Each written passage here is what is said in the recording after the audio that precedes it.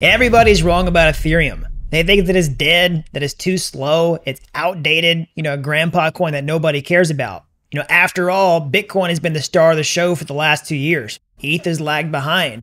But if you've been paying attention recently, ETH is quietly outperforming everything, and almost nobody's talking about it. What if the crowd faded it too hard for too long, and they've set the perfect conditions for Ethereum to do the one thing that no one expects?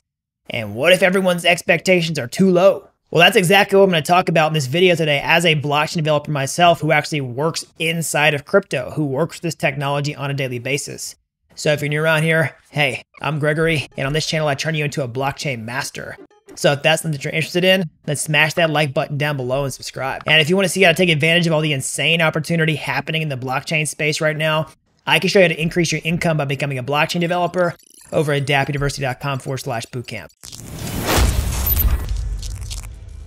All right, so let's get into this. Let's talk about why everyone's wrong about Ethereum.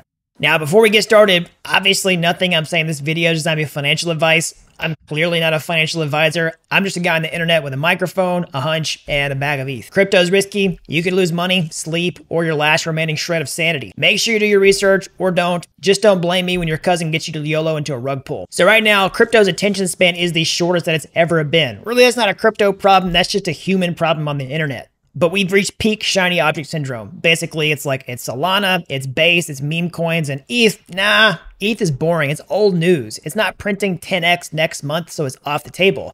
And that's exactly why this might be the most dangerous time to fade it, because markets punish certainty. They punish consensus views. And the certainty right now is that Ethereum is washed. When everyone agrees on something in crypto, it's almost always wrong. You've got influencers saying that, ETH missed its moment. You've got traders calling it a dead chain. Meanwhile, it's been one of the best performing majors in the past few months, and almost nobody's talking about it. Let's be honest, if you've been in crypto for more than 2 years, pretty much everyone's got post-traumatic stress syndrome from the last bear market. Influencers got wrecked last cycle. They're afraid to be bold. Some of them got sued. Most of them got dunked on. And now they're hedging everything, playing it safe.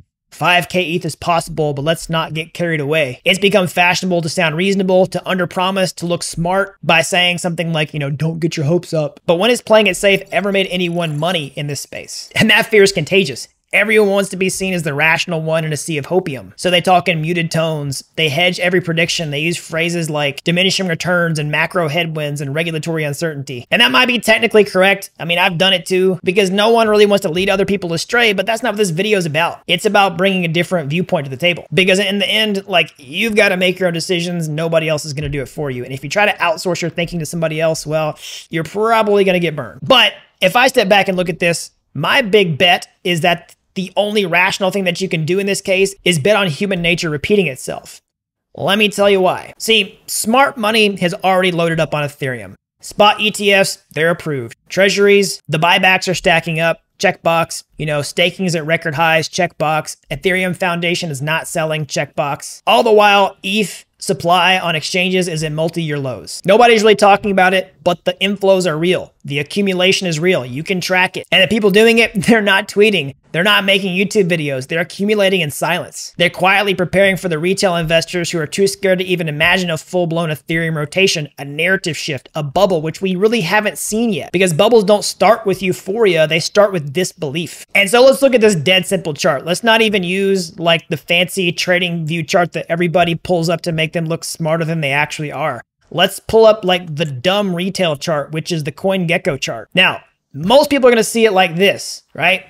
That's the regular chart. But if you click on log, what do you see on Bitcoin? You see basically a straight line with basically no bubble, at least not since the peak of the last cycle. I could get here and, pull up a bunch of stuff on the screen, try to draw lines, but I think you could see what I'm talking about. No bubble, no blow off top, just a clean, orderly trend line. And so if human nature is likely not changing and history is going to rhyme in some way, then Bitcoin's probably going to do something relatively soon in terms of a fireworks show. And what happens when Bitcoin pulls off a fireworks show? Ethereum usually follows shortly after. So tell me, Why do you think it's crazy that ETH could do a 3x from its previous all-time high, or just a little over a 2x, which would actually be $10,000 per coin, which is the number that people are too scared to talk about this cycle? It's done a 55x in the past. I know there's diminishing returns as the market cap gets bigger. Like, trust me, I've been here a long time. But now we've got ETFs, staking, treasury demand, and actual deflation. And you don't think like that 3x is possible? Like, come on. ETH hasn't even broken its all-time high yet for this market cycle, and people are already dismissing the idea that 10K Ethereum is, they're saying it's irrational. But if you zoom out,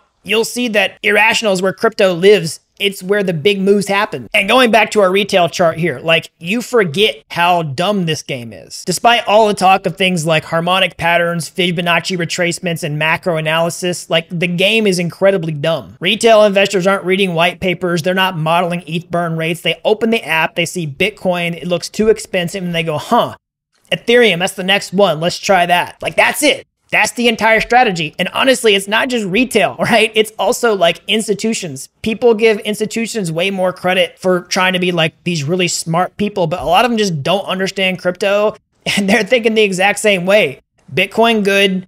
Ethereum, next thing, also good. Let's try that. That's how I got started. I suspect that may be how you got started. And so that's probably how all the other money is going to get started, regardless if they're investing with $10 or, $1 million plus. Because you forgot, your brain's been like rotting in TradingView for the past 3 years, trying to emotionally recover from the 2022 collapse. And if it hasn't, you're probably influenced by other people who have. You might think the next wave of retail is going to skip ETH altogether and go straight to some Cosmos L3 modular monolithic chain that hasn't even shipped.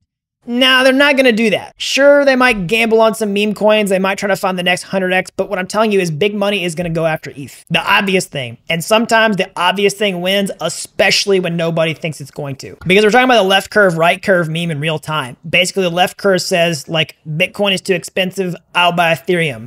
And the right curve says ETH is ultrasound money and programmable settlement deflationary modular architecture, and Bitcoin is too expensive, I'm going to buy Ethereum. And the guy in the middle is the one who's like waiting on the perfect entry based on the fourth retest of a descending wedge on a weekly chart. Spoiler alert, the guy in the middle doesn't make any money. The guy watches ETH go from 3K to 7K and still says, I'm waiting for a healthy retrace. And again, speaking of human nature, like, don't forget, the rule book hasn't actually changed. Like, this cycle does look kind of different so far than cycles past. Yeah, there's regulation. Yeah, there's real infrastructure, but institutions are here, but the nature hasn't changed. The market still runs on rotation, whether it's retail investors or institutions. Solana had its run, meme coins had their moment, but the market gets bored and they rotate. Ethereum hasn't really taken a ride around the block in a while, and that may be one of the reasons it's next. It's the oldest play in crypto. Something pumps, people take profits, they rotate in the next big thing with liquidity and credibility. Ethereum is sitting there. It's the obvious answer sitting in plain sight. Liquid, credible, ready. And speaking of the cycle, like, this is where we might be thinking about the entire cycle wrong. It does feel off, like off its rhythm, weirdly quiet, uneventful, but that doesn't mean that the bubble's gone forever. That just means it hasn't arrived yet.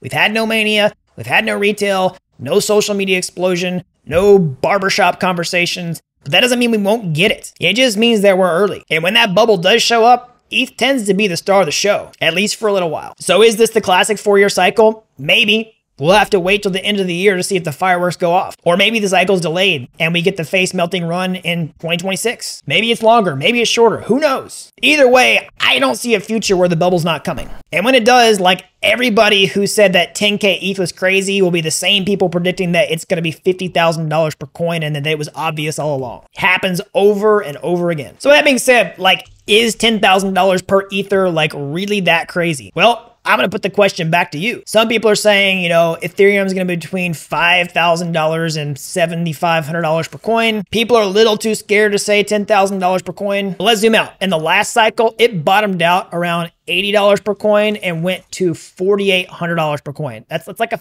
50x plus. Now we got deflation, staking, ETF inflows, treasury demand, less ETH on exchanges than ever. And you're telling me like just over from a 2x from all-time high is too much to ask? That's not crazy. It might be conservative. And sometimes the most contrarian thing you can do is believe in something obvious when nobody else does. Because what's going to happen is as soon as ETH hits $7,000 per coin or something like that, The people who are playing it safe will now flip bullish overnight. They'll be calling for 20K, 30K, 50K, and by then the real opportunity will have been gone. Because people buying now, the people who already bought, they're not loud, they're not posting price targets, they've stacking ETH or they've already stacked ETH and they're disappearing. They know the party starts when the music is loud, but the biggest gains come when the room is still quiet. So with that being said, I'm not making this video to say that ETH is going to 10K. Hear me out. Again, not financial advice, do your own research, but I am saying you'd be smart not to rule it out. Because if Ethereum is about to surprise everyone like it has before, then 10K might not be a moonshot. It might just be exactly where it wants to go. It might be a warm-up. So ask yourself this, is everyone wrong about Ethereum? Or are you just the last one to figure it out? So with that being said, like, what am I personally doing? Okay, so if you've watched this channel for any length of time, you know that I am a developer. I work in this space. I work primarily with the Ethereum technology. A lot of people watch this video think, oh, that's just, you're just making this video because you're a bag holder of ETH, whatever. Okay, like I hold something that I absolutely believe in, just like everybody else in crypto, whether they actually think it's good technology or not. Everybody's pretty much talking their book. I just came to my book because I believe in the actual technology and that is actually having a spillover effect to the asset itself. So what am I doing? I'm not doing anything. I'm holding on to my ETH. I'm not saying that you should do the same, but a lot of people watching this channel are just going to want to know what I'm doing, and that's exactly what it is. And whether ETH goes to 5K, it goes to 10K, it doesn't really matter that much to me because I'm in this space for the long term, and I know the opportunity is not to do short-term trading in crypto, okay? It's one of the fastest ways to get wrecked. Trading is like a full-time job that you can lose money at. And that's why, you know, this channel is about becoming a builder because that's where the opportunity is. As cryptocurrency continues to move forward, so does demand for technology in this industry. As the demand increases, so does the opportunity for builders, for developers. And that's exactly what I teach you on this channel. So if that's something that you're interested in, then make sure you smash that like button down below, subscribe to this channel. If you want to get started building today, you can go to my YouTube homepage. You can see any of my free courses there. They're like Udemy courses, but they're totally free. And if you like those and you want to take the next step, or hey, maybe you want to take a master shortcut entirely, I can show you how to become a blockchain master step-by-step start to finish, how to increase your income over at dappuniversity.com/bootcamp. You really don't have to be an expert to get started today. I've helped people with zero coding experience become real-world blockchain developers in a matter of months. So that's all I've got. Until next time, thanks for watching Dapp University.